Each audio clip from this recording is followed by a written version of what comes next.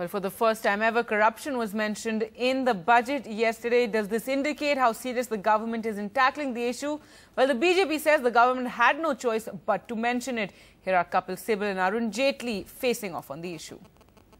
This government is reeling under two attacks. One is on prices, and it seems to be a little out of its control in terms of food prices, but also in terms of corruption. And there was very little in this budget to suggest, except for some words about we are dead serious about doing it. Could it have been Prannoy, given more of a signal on corruption? If I may say that I don't think that you can deal with corruption in budgetary exercises. No, but you can give policy signals. No, but he has said, right.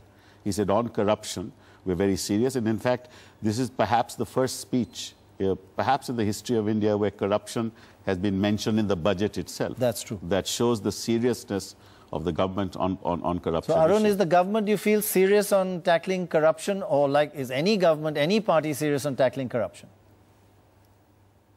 Well, parties can be serious on tackling corruption. I think the government is on a back foot on the issue of corruption, and therefore the finance minister has no option but to mention it at the opportunity available to him. So Arun is not willing to give credit for anything. He's on the back foot, therefore he has mentioned it.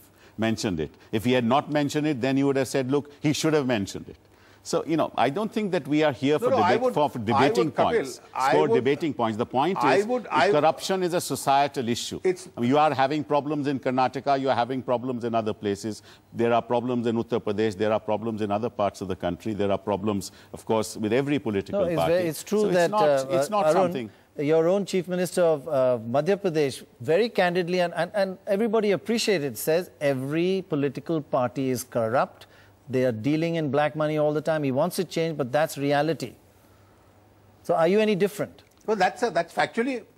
No, that's factually a correct statement because of the method of electoral funding that we have. Right. And that's the context in which it is made. So then how does the budget deal with that? People take bribes. The budget is not an occasion to deal with that, but a budget is occasion to deal with issues like black money.